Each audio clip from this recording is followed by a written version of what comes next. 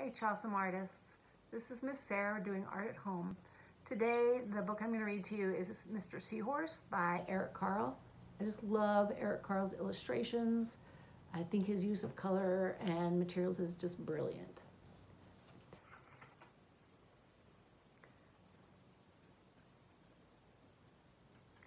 Mr. and Mrs. Seahorse drifted gently through the sea. Mrs. Seahorse began to wiggle and twist this way and that. "It is time for me to lay my eggs," she said. "Can I help?" asked Mr. Seahorse. "Oh, yes, thank you," said Mrs. Seahorse, and she laid her eggs into a pouch on Mr. Seahorse's belly. "I'll take good care of the eggs," Mr. Seahorse promised.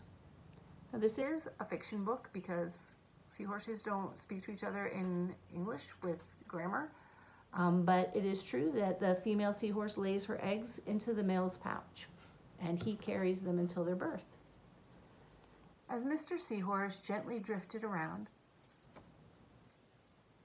and through the sea, he passed right by some trumpet fish hidden in a patch of reeds. But before long, Mr. Seahorse met another fish.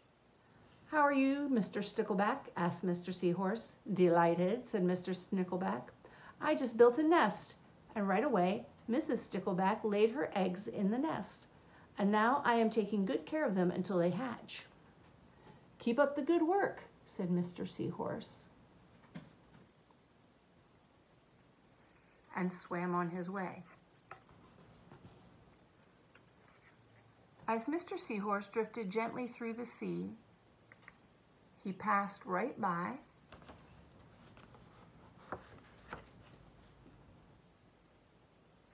a lionfish hidden behind a coral reef. See how their camouflage really works for them. But before long, Mr. Seahorse met another fish. "How are you, Mr. Tilapia?" asked Mr. Seahorse. Mr. Tilapia couldn't answer. His mouth was full of eggs. I know," said Mr. Seahorse. "Mrs. Tilapia laid her eggs, and now you're taking good care of them until they hatch." Mr. Tilapia nodded his head. "You must be very happy," said Mr. Seahorse, and he swam on his way. So again, true information, sticklebacks do make nests on their backs, and the females lay the eggs in them, and tilapias, the male tilapia carries the eggs in his mouth until they hatch. As Mr. Seahorse swayed gently through the sea, he passed right by, let's see what's hiding behind the seaweed today,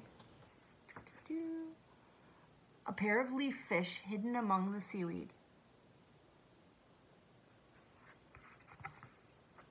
But before long, Mr. Seahorse met another fish. "How are you, Mr. Curtis?" asked Mr. Seahorse. "Perfectly fine," replied Mr. Curtis. "Mrs. Curtis laid her eggs, and I have stuck them on my head. Now I'm taking good care of them until they hatch." "You're doing a good job," said Mr. Seahorse, and he swam on his way. So there's the egg stuck to the Curtis's head. As Mr. Seahorse drifted gently through the sea, he passed right by a big rock, a stonefish hidden behind a rock.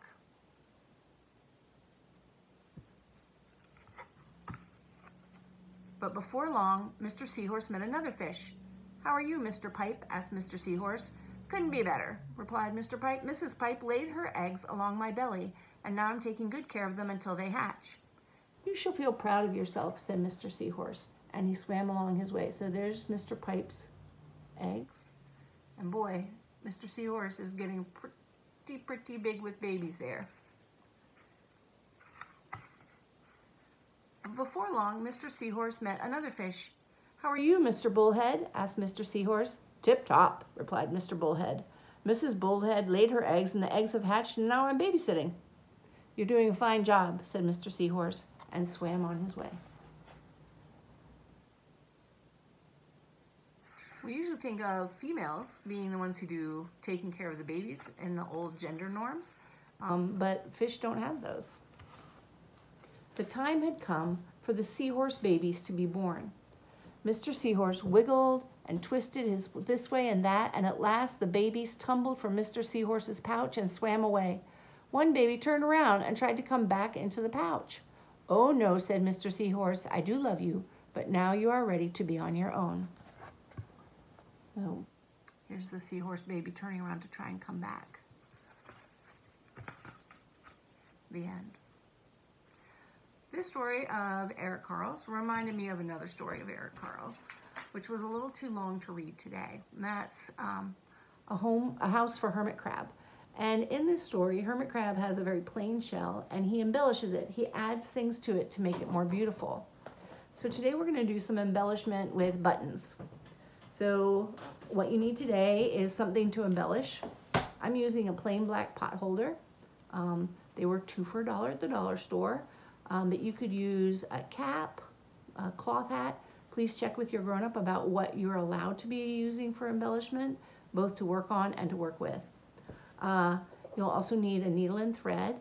Check with your adult about what kind of needle. I needed a pretty hard needle to go through this because it has quilting and it's got 3 layers. If you're using something like this, you need a sharper needle. And if you're using something like a piece of fabric or a fabric purse or a cap for your head, you might not need quite such a sharp needle. And some buttons. Now, I saw this lady on the internet talking about buttons. She was like, "Why are there always buttons at thrift stores? Who wants those?" Me. I love getting buttons there. If I don't have enough because I use them a lot, I go to the thrift store and get more buttons. You can do so much stuff with them. You can sort them, you can count them, you can sort them by colors and sizes and shapes. You can hot glue them, you can glue them, and you can sew with them. So, I mean, they're awesome. So I have put some into a shallow dish so that I can see the colors and shapes that I want a little bit easier. Okay. And then I'm just going to start. Some people like to start from the corner and move across, or from the top and move down, or making rows. The one that I did for today is just sort of from small to big. I thought that would be fun. But I can also, I was thinking about doing like a small pattern of small flowers with a big flower in the middle. So a big button with buttons around it, and then smaller buttons, and then filling it up with like little white buttons, which I thought would be kind of cool. Okay, so you just make a knot in the end of your thread. You put it through place the button where you want to go, and then you push it from the back, push the needle through and go through the holes. If there's 4 holes, I usually go twice so that each hole goes through. If there's only 2 holes, I just go through once, and then I move on to the next one. Okay. And then just keep going. I don't cut the thread, although you might want to make knots every so often, like every 3 or 4 buttons, so that if the string does break, you won't lose all your buttons from it. Okay. And you might need a thimble. I didn't use a thimble because I don't have a thimble, but I did use a metal cup to push on the back of the needle if it was having trouble going through the fabric. And I ended up with an embellished pot holder that looks like this. So what would you do with that? Because you can't really pick up pots with it very much because it's kind of bulky. It makes an excellent hot pad. So I put it down on my table, and if I have a hot dish or a hot pan that I want to move to a place and I don't want to hurt the counter, I put it on top of that. Let's see what else you can embellish with it. See you next time.